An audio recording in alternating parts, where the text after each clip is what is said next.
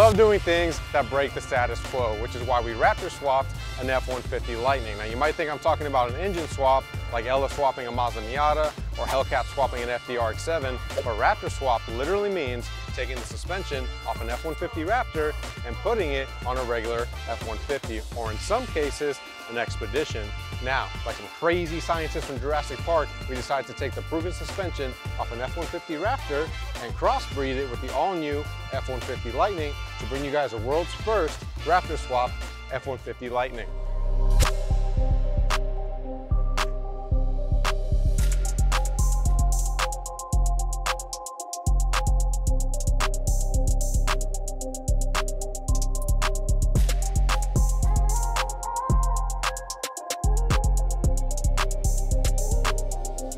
All right, before I give you guys all the details on our Raptor swapped F-150 Lightning, we need a more appropriate setting, which is why we're headed to Rally Ready right outside of Austin, Texas.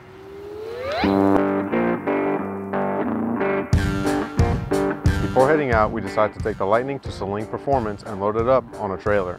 Not because of range anxiety, but because we know we will be testing the limits of our Raptor swap Lightning for the first time. So in the event that any parts fail, we will be able to get it back home.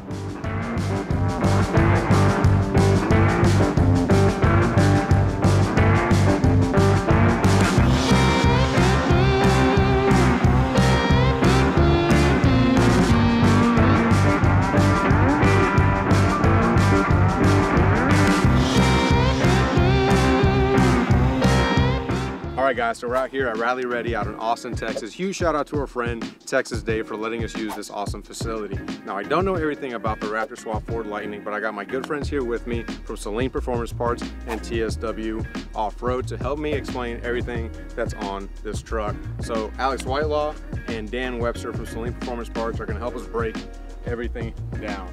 So Alex. Dan. What's up, man? Hey, so talk to me about the suspension. It's like the most important part. It's like the meat and potatoes of this truck, on this truck, like starting with the front, like what was done to be able to make all this work?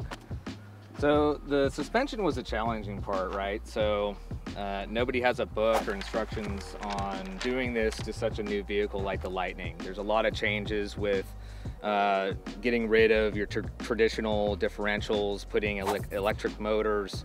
A lot of the suspension did swap over for your upper and lower control arms, spindles, small parts like that. But we did have to do a lot of homework as far as axle shaft lengths, having custom axles made, shock travel on bump and full extension, internal bypasses to function properly with the travel on this truck. So the parts used on there, were they all aftermarket, or were they like some of the parts from like a national Ford Raptor? I would say about half the parts were off of a Gen 2 style Raptor. Okay. Your lower control arm, your spindle would be factory Ford parts off of Gen 2. The cool thing about the suspension that looks really cool too is the Saline Performance upper control arms. They're fully adjustable, one-piece billet. They give you adjustability on the top end of the suspension, as well as having the bottom end, so you have more alignment capability. How did we, because I know the Ford Lightning is IRS or independent rear suspension, how did you get the Raptor parts to work on the rear end of the Lightning? We didn't, we completely customized everything we did there. Okay, so everything is custom on the back end. The rear shocks are the main part of what makes everything work and allows the rear end to keep up with the front end. As far as extending our travel numbers, a huge upgrade with dampening as far as going to a 3.0 DSC shock with an external reservoir and custom tuning, spring rakes, etc. So wheel tire combination, I see some Method Racing, are they actual beadlocks or? They are, yeah. So they're actual beadlock wheels, yeah. And they're 35s? These are 35s. So we're running 35s all the way around. And the fender flares, are these off of Ford Raptor? So these are an actual Raptor flare that we modified and shaped to make fit this truck. So once we got the suspension done, we saw how much poke was on the tires. We realized pretty quickly that, that we need to have some protection on this. So. I'm kind of done talking about it actually. So those are all the main points, right? Like that's all the main points. That's all the main points, and this was all done in a collaborative effort Now I think we're ready to drive this thing and see what it can do. Yeah. What do you guys say? Get to it. Let's do it. Who's driving? Nose goes? Or no, you're driving? Do it. Okay. Are you ready for this? Yeah, I'm ready. All right, cool. Let's go. All right. Here we go.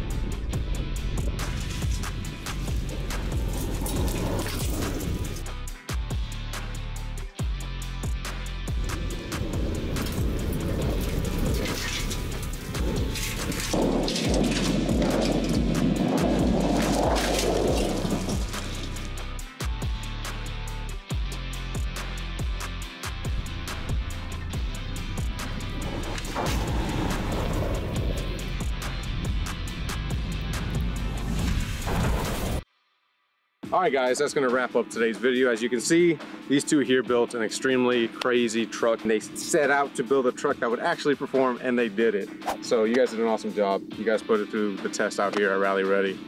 It was awesome. Thanks. I mean, it's fun to take something and give it your own touch. I live and breathe pre-runners, trophy truck stuff. That's what we all love. And to take something mild and make it wild was just an awesome experience. Yeah, I did not expect to get any air out of this thing.